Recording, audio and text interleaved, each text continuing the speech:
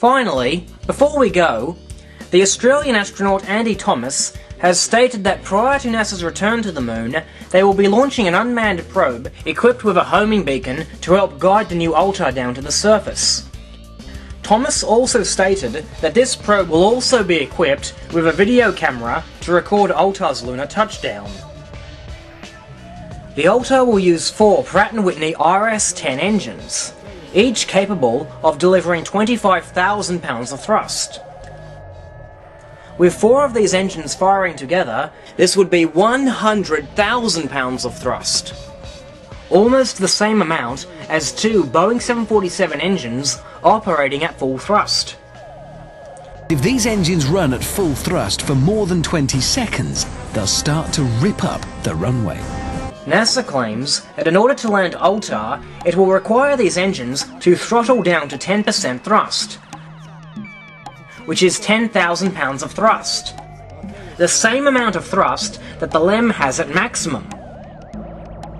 Because Gene Cernan assures us that 3,000 pounds of thrust is enough to dig a crater large enough to bury the LEM, and Armadillo's 500-pound thrust engine dug a hole in concrete, imagine what 10,000 pounds of thrust will do. Since NASA claims there will be a video camera waiting on the surface, be sure to have your VCR ready. Because we know 3,000 pounds of thrust is enough to dig a crater, we should expect to see the Altar's landing site torn up by its 4 descent engines.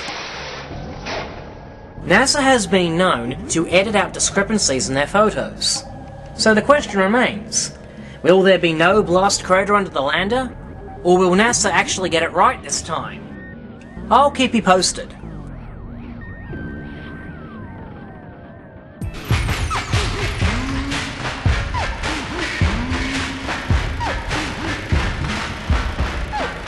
Right, first, let's check the play weight of your stylus. Turn it down.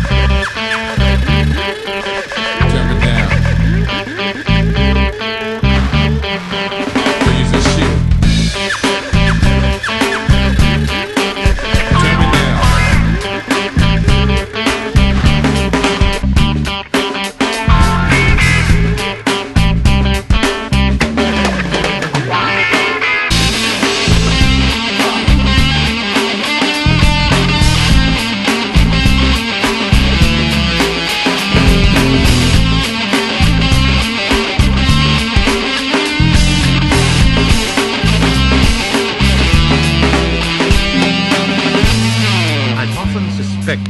I wasn't getting the best possible results. Right, first, let's check the play weight of your stylus.